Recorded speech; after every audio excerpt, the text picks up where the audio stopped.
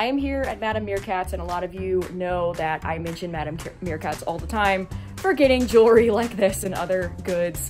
And I'm here to actually interview the owner, Horace. He not only gave us a tip that the bus that we have now was for sale, but he was also one of the first van lifers that we met.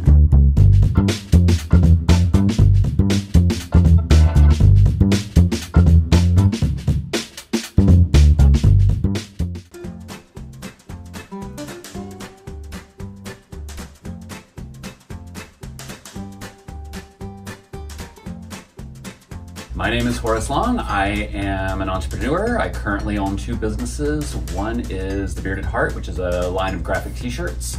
And then I own a metaphysical store called Madame Meerkat's Cabinet of Curiosities, which is located in Wilmington, North Carolina. We are here.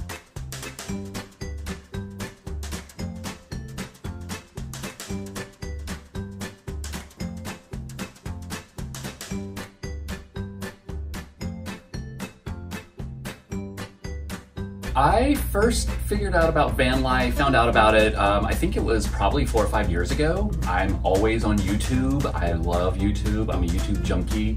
So I stumbled across van life, and I mean, back in the early 90s, I had a Volkswagen Vanagon. And the dream was always to have it be a Westfalia, but I couldn't afford a Westfalia back then, so I just had like a Vanagon and lived in it for about 3 months, traveling across the country. And so once I discovered more about what they're calling van life now, I was completely intrigued. It took me a few years, and then about a year and a half ago, I bought my first van for van life and had it for 6 months. I bought an old used Sprinter, thinking that, hey, I'll buy an old Sprinter, they're good for 1,000,000 miles, so they say, not realizing that a van with 300,000 miles on it was gonna be problematic. And so after I mean my mechanic and I that I was working with, we replaced everything that we could think of and trying to start anew, and there were so many problems with this van. It was never right, and we could never figure it out. So I ended up saying, screw this, and I went out and bought a brand new Ram ProMaster, which is in Europe, it's the Fiat Ducato, and it's won tremendous amounts of awards in Europe, and it's what most Europeans use for van life next to the Sprinters.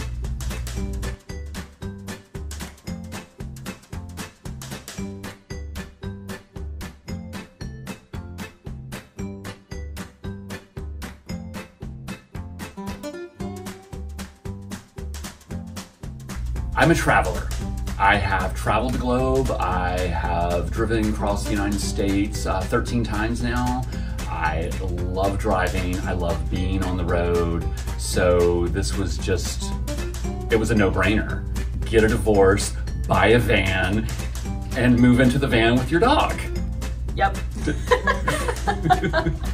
Most van lifers are digital nomads, the ones you see on Instagram and YouTube. I am not a digital nomad. I have a physical store, I have a physical studio where I make the t-shirts and stuff, so I'm living locally and living inside my van. I do travel regularly. I go on buying trips to buy crystals for the store. I want to go mining, get my own crystals for the store.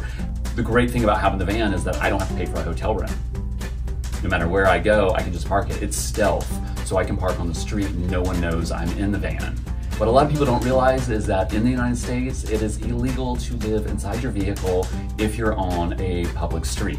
Now, if you're on a private property, it's not a problem. So here at the store, I'm in my parking lot, it's private, I'm legal.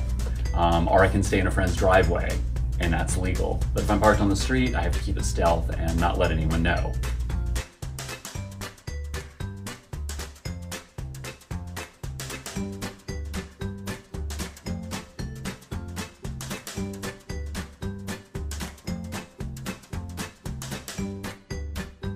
The pros for living in a van are that I never have to worry about forgetting my It's always right there. My house is right there. So I have everything I need with me almost all the time. I can go visit friends and I don't have to impose on them. You know, I can go see them. They don't have to worry about fixing me a place to stay.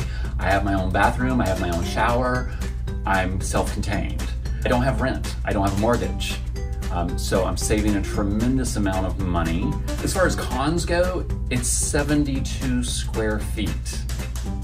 Okay, I have a mini fridge, which in van life is a humongous refrigerator. I have extra battery capacity just so I can have this beautiful retro mini fridge, and which then makes my bed 36 inches high. Then you add the mattress on top of that. So climbing into bed is not the simplest thing.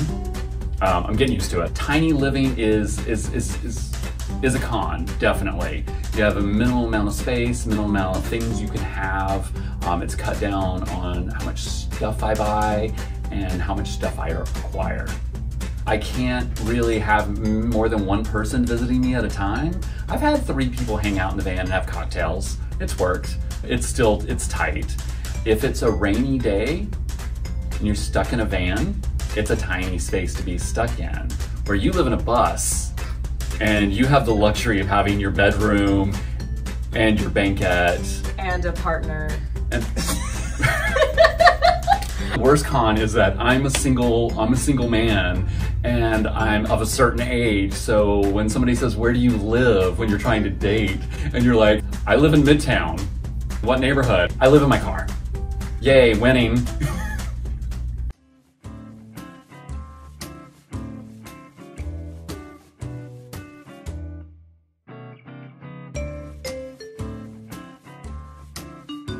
Do what you can when you can on your build out.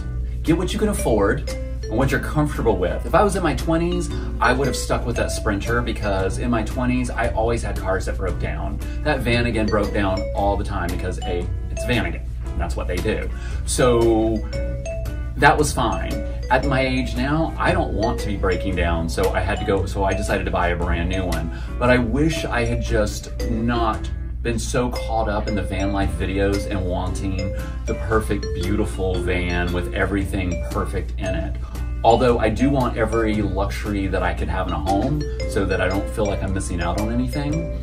Just do what you can as you can. Watch videos, learn how to do whatever project you want to do first. If it's insulation, just insulate it and not worry about the next step till you get to it. Put your floor down, figure out how to do that, and then just start doing it as you go. It's never going to be perfect. It's never going to be ideal. And when you're done with things, you're always going to wish you had done them in another way, or you're going to find things that you need and can use in a different way. So don't worry about that. Don't stress about that. Just do it.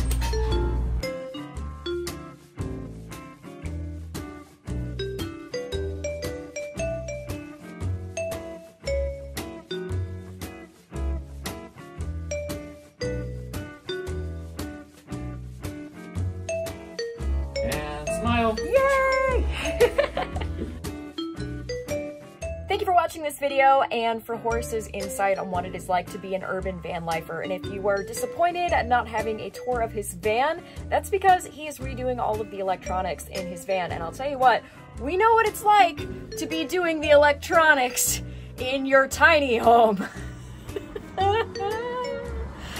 So tune in next week. We're going to be finishing up the solar and going to be talking about our upcoming trips and that sort of thing and moving into the bus. We only have a few weeks left before we are full-timers in this bus. Super exciting. As always, thank you for following along with this crazy journey of ours. Thank you to Nick and Emily and all of our Patreons out there who have been supporting us through these crazy times. Things are going to get even better from here. Thanks again.